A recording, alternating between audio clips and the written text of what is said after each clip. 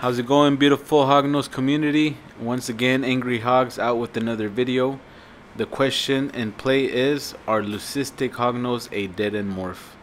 Leave a comment in the section below, let me see what you think, and enjoy the video. Let's get right into it. So let's go over basic terminology. What is leucism? Leucism is a recessive gene. You need two alleles, one from mom, one from dad, in order to have a visual leucistic. So it's a recessive gene.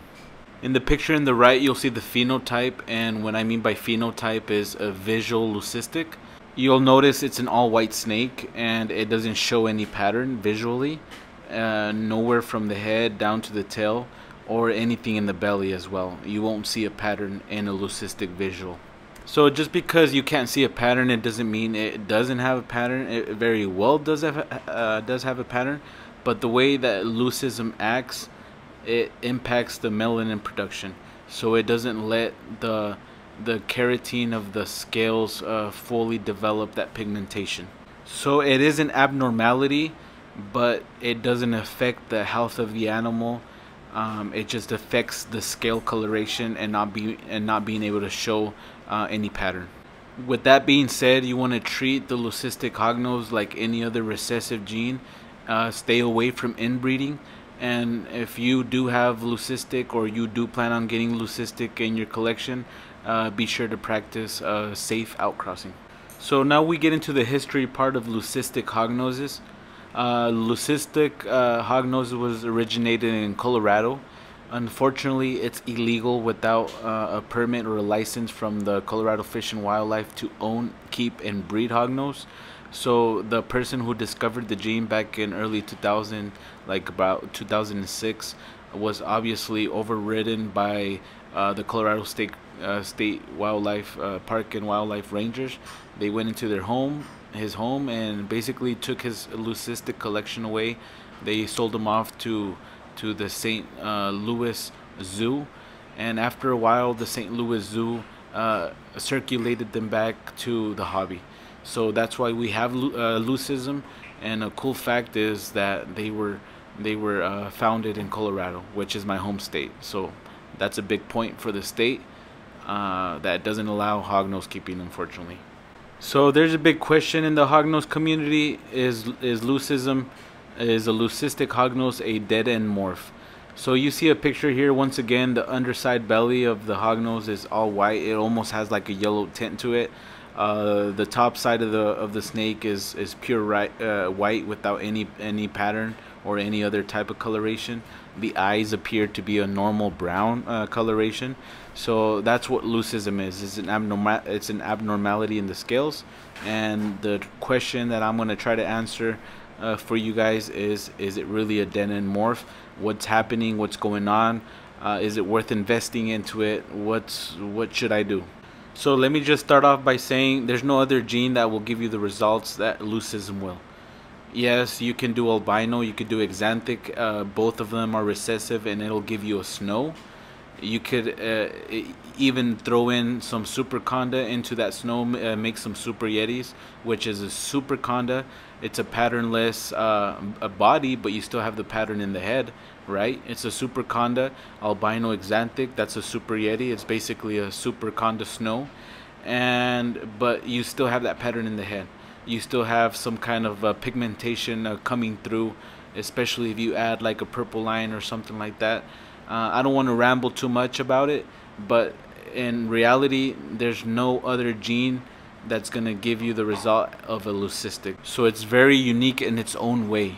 We have T-negative genes, we have T-positive genes, hypermelanistic, we have incomplete dominant genes, polygenic genes, but there's no other way to achieve the visual leucistic without having the leucistic gene in your collection. We have a lot of gray snakes, we have a lot of yellow snakes, we have a lot of red snakes, we have a lot of orange snakes, but those are not white leucistic snakes. So that's in itself is what gives it the edge, and in my opinion makes it really unique and stand out.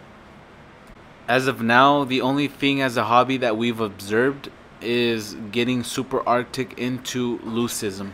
So Super Arctic, if you don't know, it's two copies of Arctic. If you have an Arctic from mom and Arctic from dad, then you can have a super form, which is a Super Arctic. So the Super Arctic leucistic, if you observe the picture that's on the screen right there, you'll see at a close up image, you'll see how the scales almost seem to be translucent, and it's got some few white scales that are not as translucent that you can compare. Like if you see the scales right underneath its eye, there's about two of them that are right next to each other that are very different from all the other ones around its head. If you go down the lateral side of the snake, you also see that same two scales that are pure white instead of that translucent. So that translucent is gonna give you that almost see-through image. It's gonna give you that transparent quality that a leucistic Super Arctic will reflect. And then if you observe the eye, you'll notice that it's all black versus the other picture that I showed you before. The eye was brownish. So it'll give you a dark eye if you add the Super Arctic. That's basically the Super Arctic giving it the dark eye. And then you'll have a black-eyed white snake, a black-eyed leucistic basically. And here in this picture, we have a side-by-side comparison. The one on the left, it's a normal leucistic, visual leucistic, and the one on the right is the Super Arctic that we just saw. So you can tell that the Super Arctic changes the color of the eye. It'll give it a different translucent scale coloration. So I don't know too much about ball pythons, but I did a little bit of research, and in ball pythons you have what's called a blue-eyed leucistic. So again, it's a visual white snake that has a blue eye, and the only way to achieve this particular visual snake is one of the most common ways is by breeding Mojave to lesser. Of course, they have to have the leucistic gene in them. So if you breed that, you're able to possibly get a blue-eyed. But again, I don't keep ball pythons. I just really enjoy that the ball python community has a blue-eyed Lucy, which aspires me that the hognose community will one day also be able to produce a blue-eyed Lucy, because a lot of this stuff can be extrapolated over to our hobby. If anyone has more information, please feel free to leave it in the comments. I've also heard that a lot of people do Mojave lesser and butter just to safeguard the chances of possibly getting a blue-eyed Lucy. So the cost of a ball python leucistic is anywhere from $350 to $500. So I pulled up a morph market for hognose snakes for sale, leucistic in particular, in the US and Canada market. We see there a couple visuals for 4,000 males. Back then in 2021, you could have got into a leucistic project for 8,000. If you were lucky, maybe 7 grand. So now, you know, females, they're a little bit priced higher, maybe going for 5,000 for a female visual. Other than that, you got your classic males going for 2 grand, 1,000, 1,100 double hit Lucy albino, 1,600 hit Lucies, 2,000 female just for a hit Lucy. So prices are holding up pretty good, especially if you get yourself, you know, a hit Lucy to a visual Lucy, then you could possibly, everything will be 100% hit Lucy. Half of it will be a visual. At the very lowest, people are selling heads for 500. You have a picture on the third picture on the new row. You'll see JMG selling a male for 900. You'll be selling something for about 600, 700 for a hit classic male. So that's not bad, especially considering that it's a normal with one recessive gene. So it's definitely worth investing. There you'll see an Arctic hit Lucy, which I recommend that if you're gonna invest in another gene, yeah, you're gonna pay a little bit more, but it's worth it because of the Super Arctic that I showed you. So if you can, go ahead and pick yourself up a Arctic hit Lucy, or you know, 2 of those, so that way you could possibly get a Super Arctic leucistic, change the eye color, and those were going for 1,600, 1,400, so that's a very good deal. You have one from Rostral Reptiles, Arctic albino, so 3 grand. So they're holding up their value, especially with the Arctic gene that's able to manipulate the eye color, the translucent scales. If you're gonna invest in it now, I would be looking towards an Arctic, super Arctic. Yeah, and I know not everyone can spend $4,000 on a visual leucistic snake. Even 200 to even 300 is a lot of money. 500 nowadays is a lot of money that could be invested and used for other things.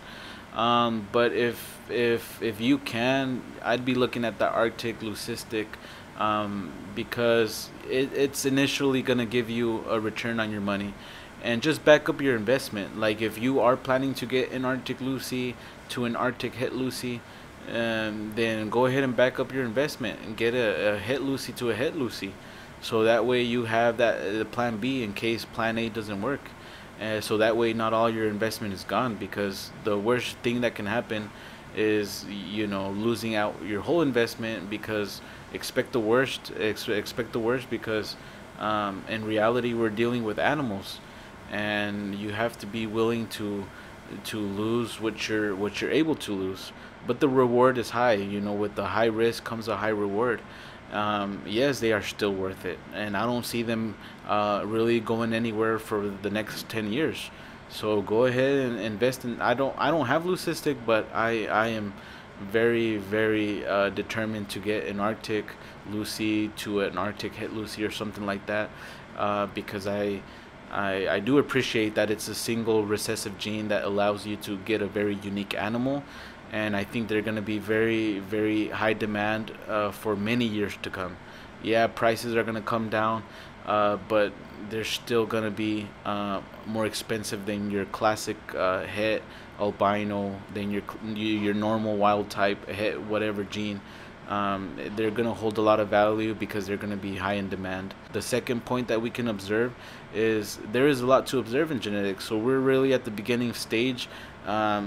It's just, it takes one person to be determined and to get lucky and find a new discovery in the leucistic, and it could be you, it could be me, and I think it's a very good opportunity to be invested in this gene and to discover a lot of things and play with genetics and see how it goes out and how it plays out.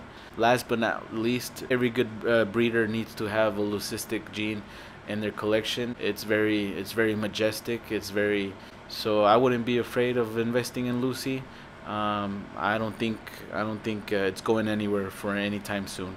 So I hope you guys like this video. Let me know your thoughts and comments in the section below. I'm really eager to see what you think about it, and yeah, have a safe day, everybody. Thank you for stopping by and watching the video. See you guys.